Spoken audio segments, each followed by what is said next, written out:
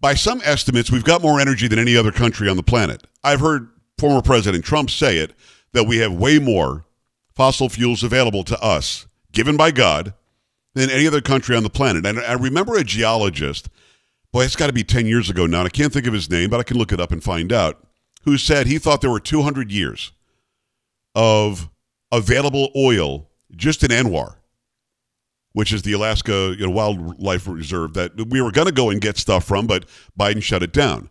For some reason, Biden, like Obama, is okay with Saudi Arabia pumping more oil, or Venezuela pumping more oil, or Brazil, which is where some of the oil companies sent their rigs. They're out in the ocean rigs. Somehow it was better for the environment to drill for the oil in Brazil, off the coast of Brazil, but not here. It doesn't make any sense. They're doing it to appease some very green lobby, some far leftist climate change lobby. So we have the oil here. We're in a situation where the president of the United States, Biden, decided he would take oil from the strategic oil reserves that are there for strategic reasons after Trump put more oil in there than we've seen in decades, and do that to lower gas prices, which are now, by the way, on the rise. Just here in Texas, they're up 9 cents in the past week. So we have the ability to go and explore and get more of our own oil. We have the ability to pick up the construction of the Keystone XL pipeline again to get oil from our friend Canada, 800,000 barrels a day. But instead, Biden's asking bad guys around the globe to increase their oil production. Well, recently he went to Saudi Arabia and visited. And while there, we were told by Karine Jean-Pierre and others in this administration that Biden did not ask Saudi Arabia to pump more oil or to not decrease how much oil they're putting out. Well, now we're finding out from verifiable news sources that's just not the case. Carrie. Yep, this is from CNBC. The Biden administration asked Saudi Arabia, the de facto leader of oil producer group OPEC, to delay its decision on oil output by a month, the kingdom said in a statement. The Saudis declined, and in early October, OPEC Plus, which includes non-OPEC oil exporters like Russia, announced its largest supply cut since 2020 to the tune of 2 million barrels per day starting from November. That means tighter supplies and higher prices at a time of already high inflation and worries of a global recession, which angered U.S. lawmakers who are now calling for a re-evaluation of relations with the Saudi kingdom. Notably, the White House's request would have delayed the decision until after the U.S. midterm elections. In a statement dated Wednesday, the Saudi government defended its move and said all OPEC decisions are based on economic forecasts and needs. The government of the kingdom clarified through its continuous consultation with the U.S. administration that all economic analysis indicate that postponing the OPEC Plus decision for a month, according to what has been suggested, would have had negative economic consequences, the statement read.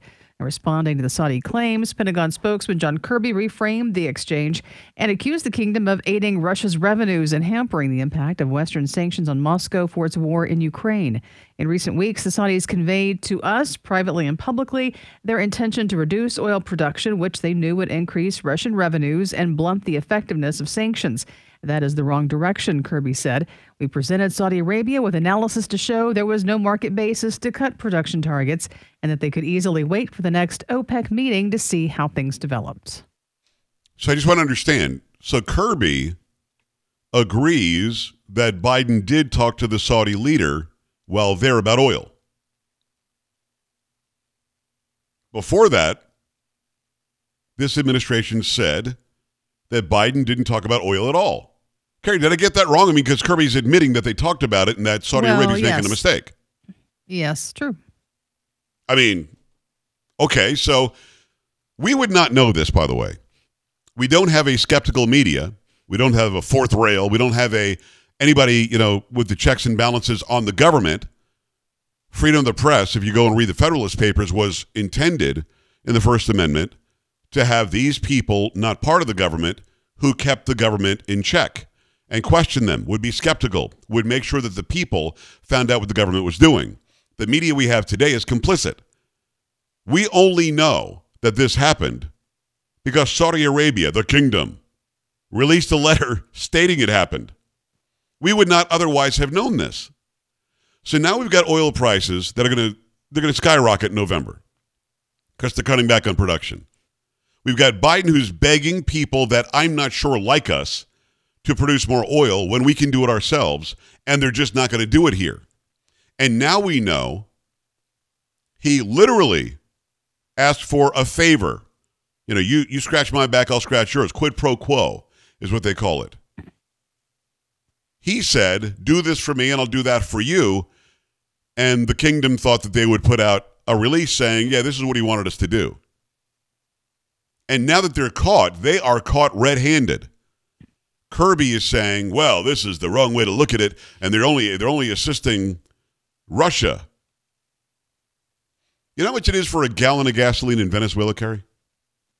I don't know. Take a guess. Oh, I don't know. $10 probably a gallon? 10 cents. Oh, 10 cents. Oh. Venezuela has its own resources. Now, the government owns the companies, and I'm not okay with that. It's a socialist communist country. I would not become socialist or communist to pay 10 cents a gallon. But they're paying 10 cents a gallon because it's their own resources.